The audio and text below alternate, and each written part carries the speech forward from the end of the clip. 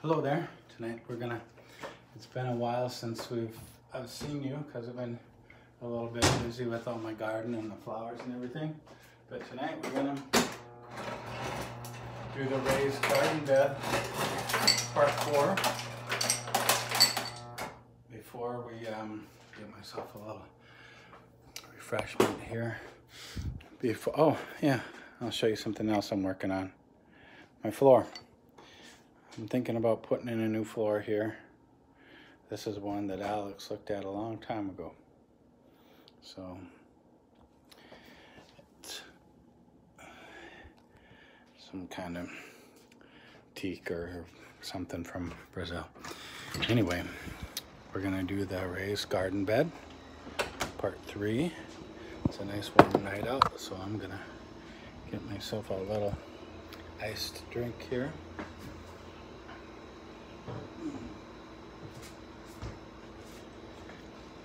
And see if I can find a bottle opener or something. There we go, right there. So we're gonna take a look at the raised garden bed that we started a while ago. Remember, this is the one that we built in the garage. So we'll see how I put it outside, and we'll see how everything's growing in the raised garden bed. As I put all of our tomatoes in there and everything. And I got myself a little Kool-Aid. Let me flip it around. There's our little chopsticks. And here's our raised garden bed. Everything's all nice and green out here. There it is.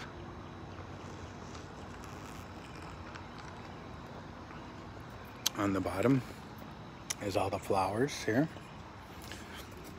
It rained really bad, and I'm worried about my little guys here, but they'll come back. This one looks beautiful. All these. This was a little clone I tried to make, but it didn't work out. However, I was successful in cloning a tomato plant.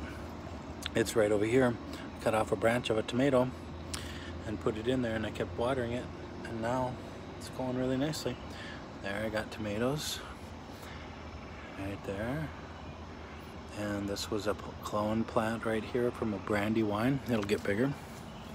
There's a 4th of July right there, an early grow. See the flowers back there, and some nice flowers from the neighbor, and we got all kinds of fun stuff, and the birdhouse right up there.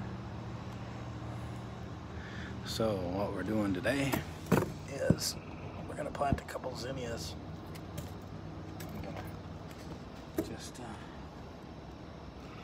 where I planted them in the seed starter, and there's 3 of them in there. I'm just gonna tear off the outside of it real gently. See, all the roots are coming out. This is probably waited a little too long with this one. But I usually put 3 seeds to 1 pod. Those are zinnias. And if you gently pull it, you can feel the natural separation there between the roots. Sometimes it'll be a little bit harder, but you're gonna be a little sad for a couple days after losing some of the roots. They'll be fine. And you just take your skinny spade, this is Onica's, just take your skinny spade and push down in the soil and move it aside a little bit. Drop it in there like that. I'll show you on the next one. And another one. These are zinnias, but it looks like there might have been a different kind of seed in there. It kind of gets crazy when you're planting. It's hard to tell between the seeds. Let me put the phone down here now. Maybe you can see how I do it. I'm just gonna take it. I just stick the spade in and move the soil to the side. Just push it down, move it to the side, and drop that little guy in there and put the dirt back around it. Gardening is so fun and easy. Really easy.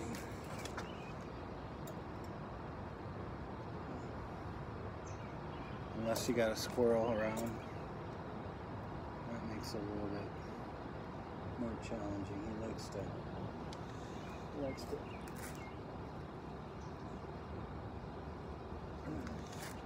the neighbor feeds him peanuts, so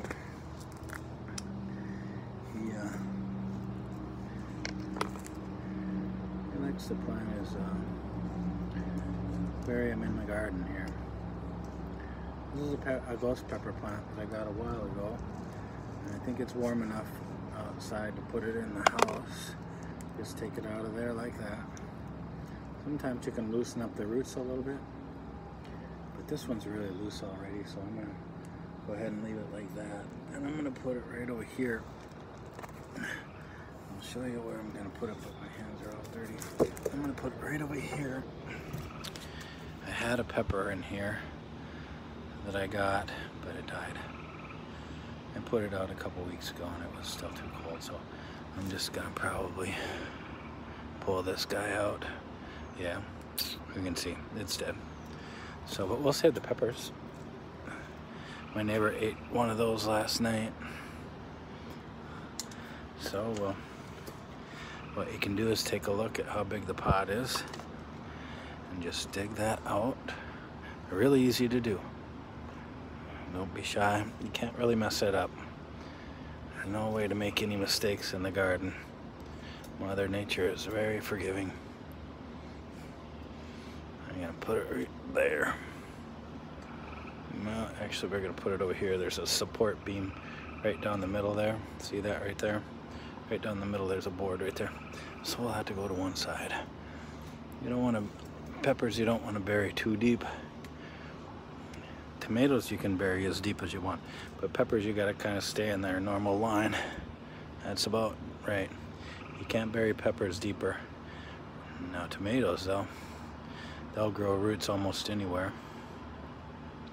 See, make sure that little leaf gets out there, little soldier, and that's all there is to it. This little fella here, I'm not sure what to do with him yet. I've been kind of moving him around, but this is going to be our ghost pepper right here. This will be exciting. I wish I had the label for that. I know I probably have it in the house somewhere, but that's it. Here's another pepper, and he's going a little bit better. I can probably take the stake off of him, put a little stake on there to prop him up, but he looks like he's doing fine, so he's gonna take that stick out like that. See how he does on his own. Yeah, he's strong enough. You don't want to leave that stick in there too long because he won't grow up on his own. His basil are getting pretty old. They've been planted in the house since January, so they're already going to seed. If you look at that, remember that would happen normally in the fall, that they get flowers and go to seed. So the new ones, remember, in the spring, this is the nice round leaves that we want, but when they get sharp, that usually happens later in the fall, and they don't taste so good, and you want to hurry up and pick them and eat them. But these fellas are kind of sagging over, and I don't know why, so we're just gonna prop them up like that. Prop them up a little bit higher, and it looks like that pepper plant's gonna come back too. So that's it. That's our raised garden bed.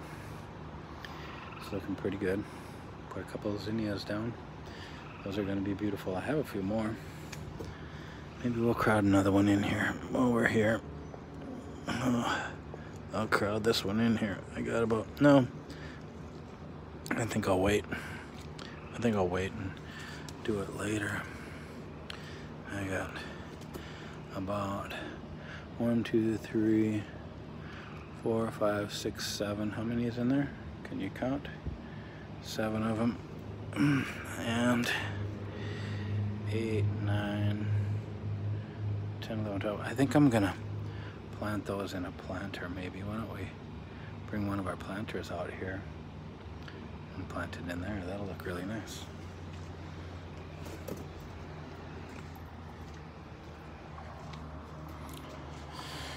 Yeah, let's plant it in this red one here.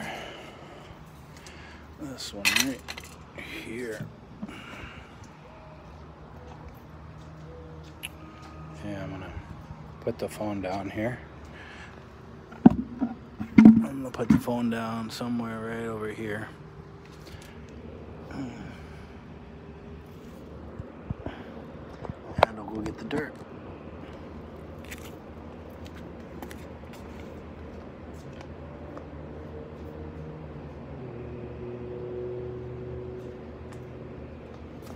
Just gonna pull all that out. This is potting soil here.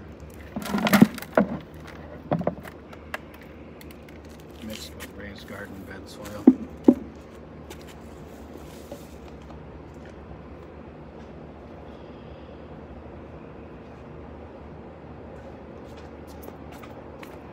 I'll just fill that whole thing up.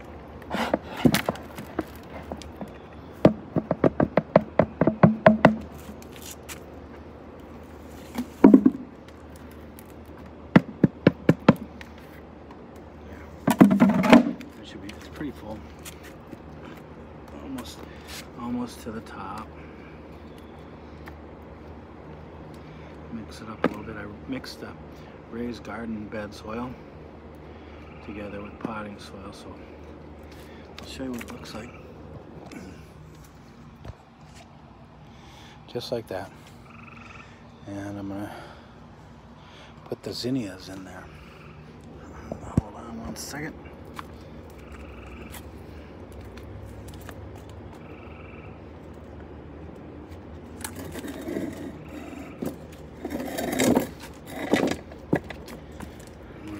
Same thing we did before.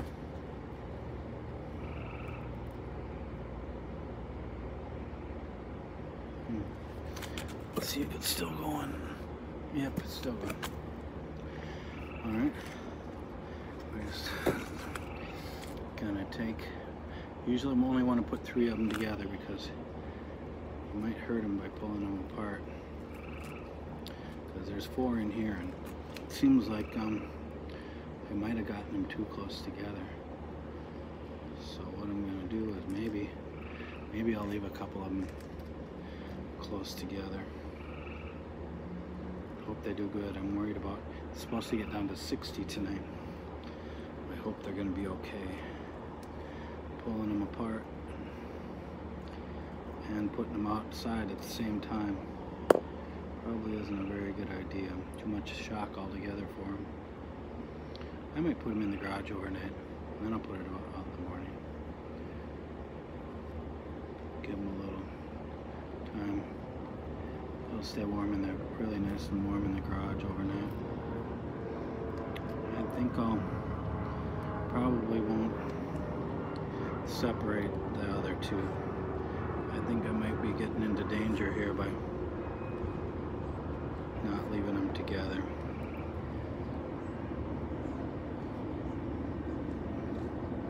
This is going to be a beautiful pot full of zinnias though. Really beautiful. Yeah. Well, let's do some more. Since we're having fun now. I'm not going to pull them apart so much though. We got plenty of them. I'm going to leave them. If they're too really close together, then you probably should just, might want to leave them together. Pull that. There's a mesh on the outside of those seed pods. I'm going to pull that off because I don't think they'll grow very well. If you don't pull that off, the roots might not develop very well. Just drop it in the hole, that easy. A couple mosquitoes out here checking it out.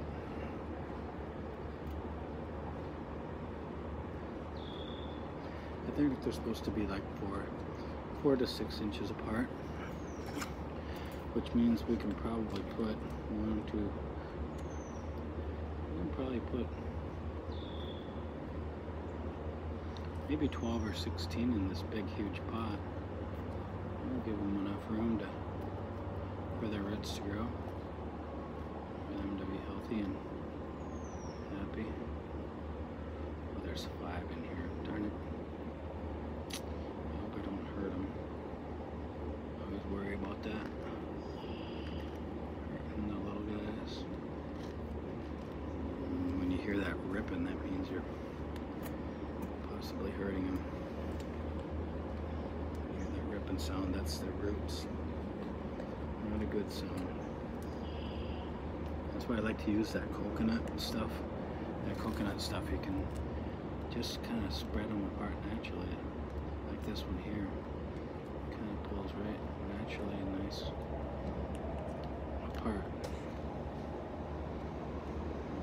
Put one right here. And we're going to put a couple of them in the middle. So they all got about, I'll show you in a second, they all got about 4 inches in between them. But they're going to grow, they're going to fill in.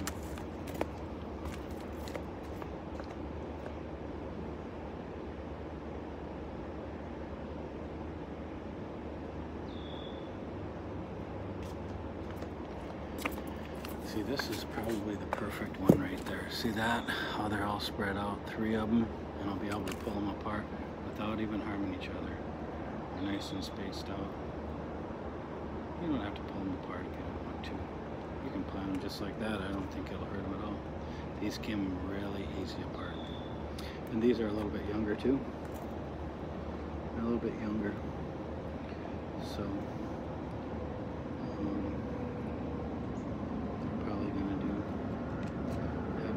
less shot, but I won't leave them out overnight. Remember, I'm worried about them. There's a cat in the window. Hi, Basil.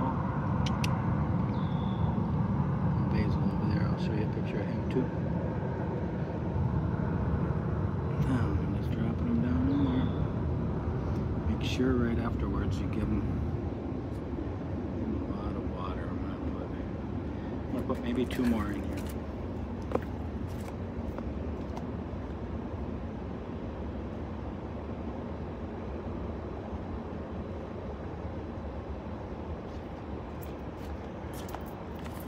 More in here. This pot is going to be amazing. It's going to be blooming with zinnias. Oh, see, there's 2 of them, but there's a little baby down in there. Look at that, a little freebie right over there. See it? I'll try to save him. There you go. I saved him. All right, so he's going to live to see another day. Nice and gentle with him, and it'll work out great. You get too close to the edge, their roots like a little bit of extra room. Oh yeah, this is going to be amazing. Today is about, I think, June 2nd, something like that. So,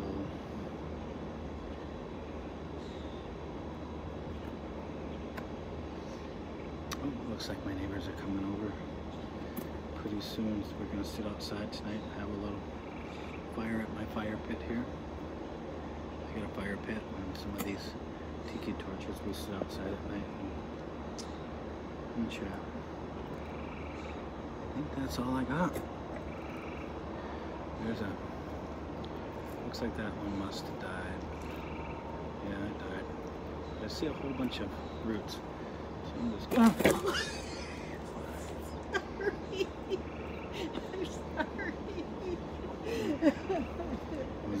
just sending a message. All right, that's it for tonight. I'll talk to you later.